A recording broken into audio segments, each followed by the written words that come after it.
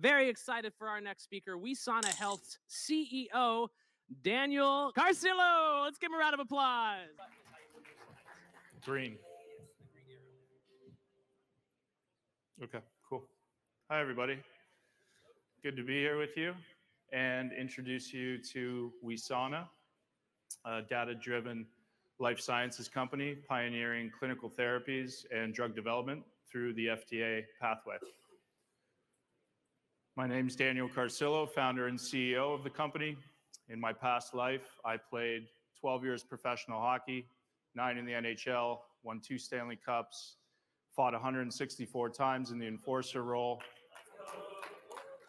and also sustained 7 diagnosed concussions and suffered from slurred speech, headache, head pressure, insomnia, impulse control issues, memory issues, appetite issues, on top of anxiety, depression, and suicidal ideation.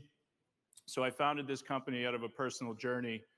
The last 8 years since I retired has been dedicated to recovering my brain health, optimizing it, as well as getting the message out and being a mental health and concussion advocate. Across that path, I've tried pretty much every single clinical therapy there is known to man, from diagnostics to neurofeedback to changing your diet, to self-deprivation tanks, hyperbaric chamber, talking to the best neurologists, psychiatrists, psychologists, and got to a point where a lot of people do with concussion, where you become suicidal. And the #1 cause of death after traumatic brain injury is suicide. I turned to psilocybin in a decriminalized city 3 years ago. And I used a high dose of psilocybin, 5.6 grams, where you do hallucinate. And it was administered by a PhD biochemist. The next 2 weeks on that farm, my symptomology started to either lessen in intensity or all but fade away. From my research that I did, just reading PubMed papers and talking to the best pathologists in the world, I knew nothing gets fixed in 5 hours. So we made a microdose regimen, which was a subperceptual non-hallucinogenic dose of psilocybin in combination with CBD, which is the only patented neuroprotectant on earth, patented by the US government in 2003 against neuronal death as it relates to Parkinson's, Alzheimer's, and dementia. What you see here is a before brain scan of a QEEG that I took before I went to this farm. And as I played with milligram amounts and this regimen over the course of 6 months, I retested my brain on the right and took my blood. And it came back for the first time in 5 years with no abnormalities. I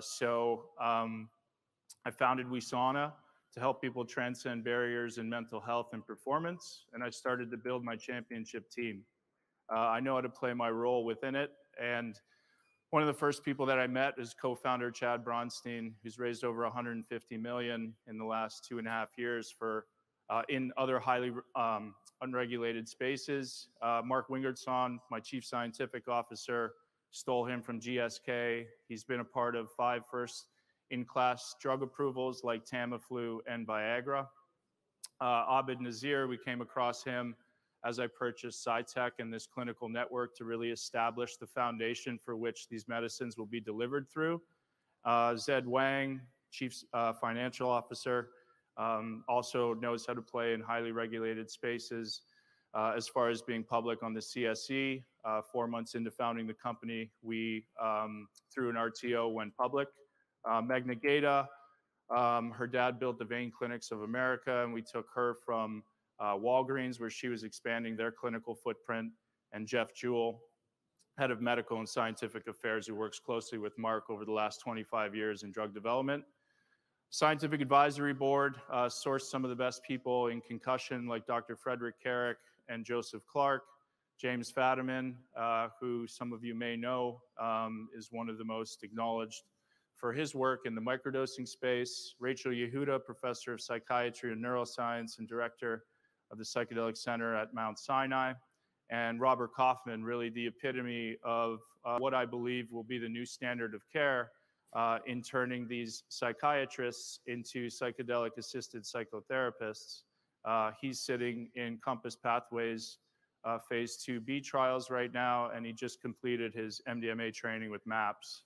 Our board includes myself, Chad, Mitch Kahn, sold Grassroots Secureleaf, Robert Kaufman, Ian Bernstein, and then I'll highlight one more person, George Steinbrunner IV. I believe that working through people like George and the athletic platform, it's the reason we have representatives like Mike Tyson and Juliana Pena and an IndyCar driver to really help bust through the stigmata associated with psychedelics and mental health. So we have two sides to our business: care development, care delivery. The way that they're accretive to each other is we'll uncover new indications, validate protocols, further personalized treatment, and collect and integrate this data. So we'll start with care development first. We have 2 provisional patents. The FDA doesn't have any validated clinical animal models to actually prove that I've cured my pathology, but I can guarantee you I have. I've been on this medicine now for 3 years, so we'll look at secondary endpoints in our trials. But we have over 40 symptoms or indications encompassed in this provisional patent that is specific to TBI-related symptoms. We also have a provisional patent on migraine, which is non-TBI. So 2 large markets with considerable unmet needs. There is no FDA-approved pharmaceutical for traumatic brain injury or any of the symptoms related. We use psilocybin and cannabidiol in a combination with our subperceptual doses. Psilocybin, the reason being, really increases that neuroplasticity and neuronal crosstalk that's associated with waking up different brain hemispheres that could be shut down due to either emotional or physical trauma. And cannabidiol, because of its potent anti-inflammatory and neuroprotectant benefits. Psilocybin has been shown to increase brain connectivity and resting blood flow in numerous studies. It's been shown to have rapid effects on treatment-resistant depression. CBD is obviously a patented neuroprotectant. And CBD and psilocybin independently alone have been shown to affect migraine days. In the largest human trial to date, phase 2 studies, we see that psilocybin in a high-dose form does have rapid antidepressant effects, but it wanes over time. Like anything else, there's no magic bullet. The Carhart-Harris study showed the exact same thing, and our Wesana animal study done at Charles River, a third-party independent lab that Novartis and Pfizer and everybody uses, showed the exact same effects. So what Mark was able to do with our scientific team is take my story, the protocol that I've used that helped get me better, and put it into an FDA-validated depressive model in mice. And what we showed was with a loading dose coupled with the microdose of psilocybin with a dose-dependent effect of CBD, we followed the Epidiolex scaling. At the highest dose of CBD, we showed a 64% improvement in depressive behavior in this mice over a loading dose of psilocybin alone. Our drug development strategy, we use combination therapies to get our IP. We'll also optimize that through our novel formulation work that is ongoing right now. We have protocol innovation or methods of use, so using high dose psilocybin very specifically in a clinic in combination with the at-home regimens and the therapies that will be self-administered and live on your counter, similar to birth control in a lockbox. The patient won't know if they're taking placebo or not. We have a potential partnership with MAPS, who's in phase 3 with the FDA using MDMA for PTSD, and our analytical rigor, I believe, sets us apart from most of the other companies in the space. The current strategy before our March 11th meeting with the FDA for SANA 13, is encompassed up here. Our lead indication was traumatic brain injury associated MDD, and we were looking to open up our phase 1 study in Q4 of this year. But that has been changed since we had our pre-IND meeting. They have said a few interesting things to us, which were a little bit of a surprise in a very good way. They acknowledge that TBI-related MDD is a noble indication, but they've asked us to expand to major depressive disorder, to broaden the horizon, and told us that we can get or enrich the trials in phase 3 to get a carve out for TBI-related MDD, so as to not leave that population behind. They accelerated our drug development program, so we are moving into a 1B2A instead of doing a phase 1. Their written response was very specific that this may metabolize differently in healthy norms, so you do not have to do that. I think it's also a testament to the 375-page briefing booklet that we submitted to them. They are allowing us to use the Epidiolex data that's available in the 505(2)B pathway. We leverage the IB from Wesana, which allows us freedom to operate around Compass Pathways patents because it's a different polymorph of psilocybin. So our preclinical work that we suggested to them in our farm tox program, we were very surprised when they accepted all of it.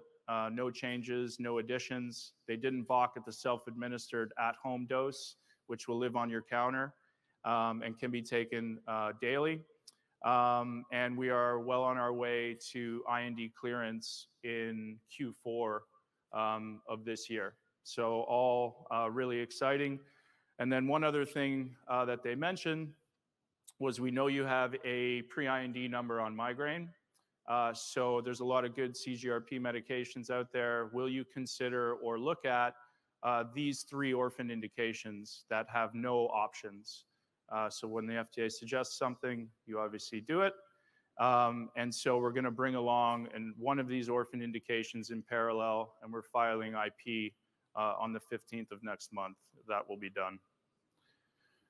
So that's SANA 13 and our novel drug development program that we are moving through the FDA. We also have plans to meet with the MHRA later this month in the UK.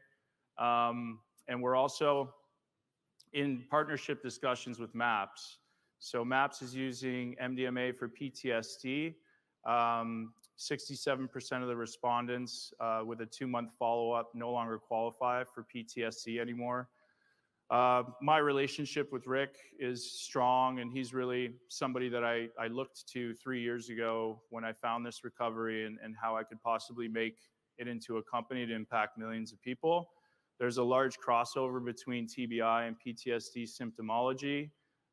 It affects veterans and athletes and women of domestic violence.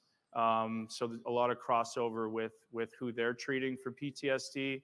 So we made a small investment into MAPS to assess the viability through a BCG report to see if this was at all viable in North America. That came back extremely positive. So right now we're in revenue split negotiations and geographical negotiations to use MDMA for a TBI-related symptom. And we're very excited about this possibility. Along the way, we acquired clinics, we acquired SciTech, where I believe very strongly that setting up, preparing somebody for hallucination is going to be just as important as using this medicine. This medicine is more about the experience than the actual molecule when you use it in a high dose. But the potential for psilocybin MDMA is really quite exciting because it exasperates what's at the forefront of your mind and can show a patient exactly why they're suffering from addiction or from the trauma. So we're integrating into the 15,000 psychiatrist practices. We're building a mental health clinical network with psychiatrist oversight. We believe very strongly in not setting up ketamine mills with anesthesiologists and nurses. We also believe strongly that you're going to need the proper oversight in these clinics for when these scheduled drugs actually get prescribed and be able to store them. In the 2 clinics that we're operating right now and the Naperville location that will be built out by May 1st, we have done over 4,000 ketamine infusions since 2016. So Dr. Abid Nazir, our CMO, is one of the most highly regarded in the Midwest.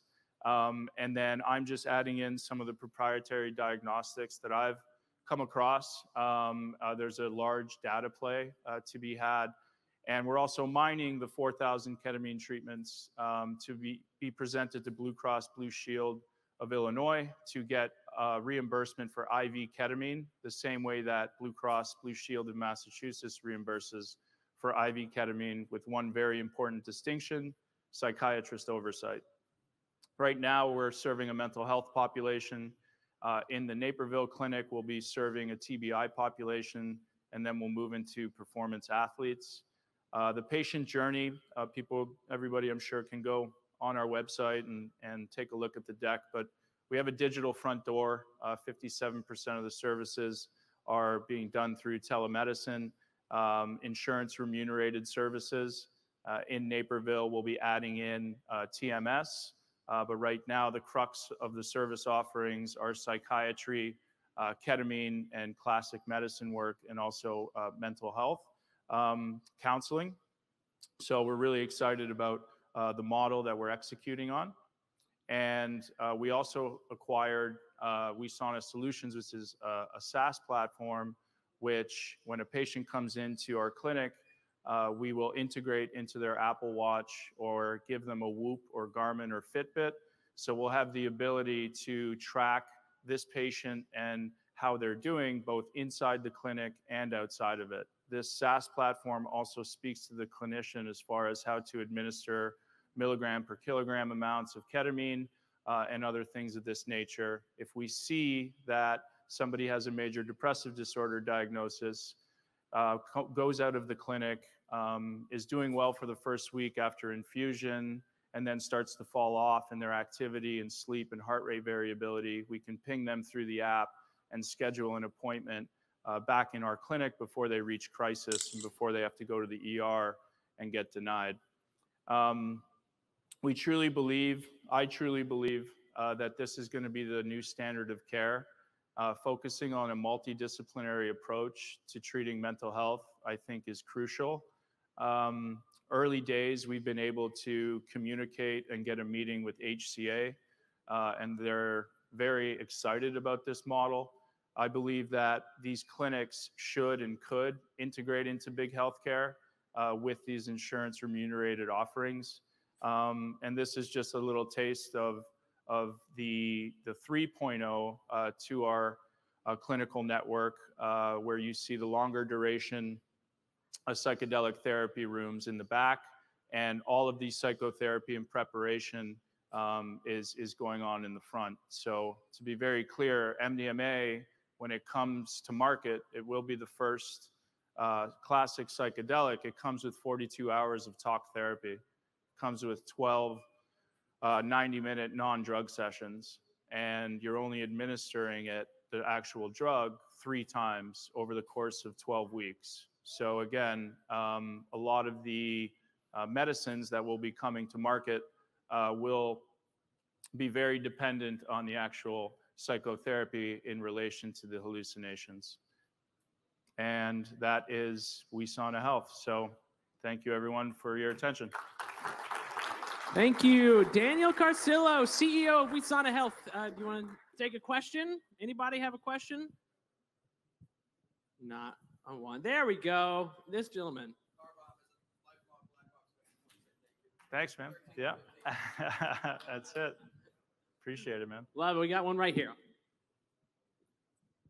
Daniel, being a professional athlete, professional athlete, I know there's a lot of stigmatism that surrounds the use of cannabis or the use of psychedelics from that standpoint, especially when you get into during season or off-season training and those sorts of things. Are you doing or working in any regard with regards to dropping or moving beyond that stigmatism for athletes?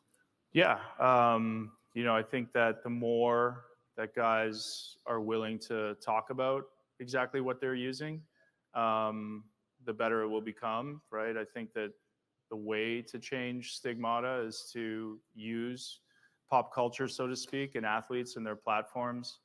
That being said, some guys are in a position a little bit easier than others where they can talk about it. The scheduling of these drugs doesn't necessarily help, but you do see a lot of former athletes that are stepping away that are in a really bad way medically with their symptoms, and they try what's classically available to us and prescribed to us now, and when it doesn't work or exacerbate other symptoms, they are going to these unregulated markets or decriminalized cities to partake in this medicine and then speak about it. So yeah, I think the more healing that happens and the more people that talk about this, the more, people will realize the potential of, not only psychedelics, but also cannabis, for sure.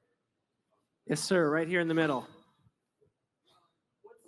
you had any discussions with the NHL or the NFL? I mean, I think that could go a long way. Any kind of endorsement or support, even the exploration of some of these opportunities, do a lot to address this stigma.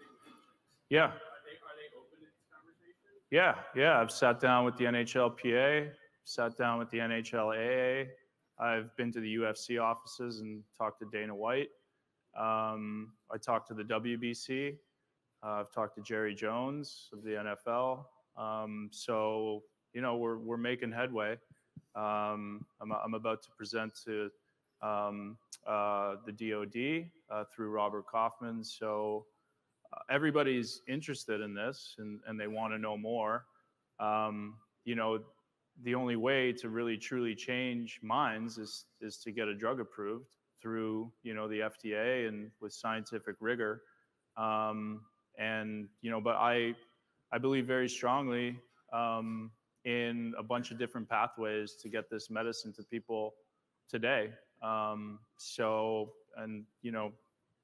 the question earlier, I think that these sports leagues definitely have an onus on taking care of us a little better, but the big word is liability. And again, it's scheduled. So not a lot of them are willing to take that first step. It'll be attached to approvals for sure. And then you'll see every single league jump on board. Awesome. Fantastic answer. Daniel Carcillo, CEO of Wesana Health. Thank you so much.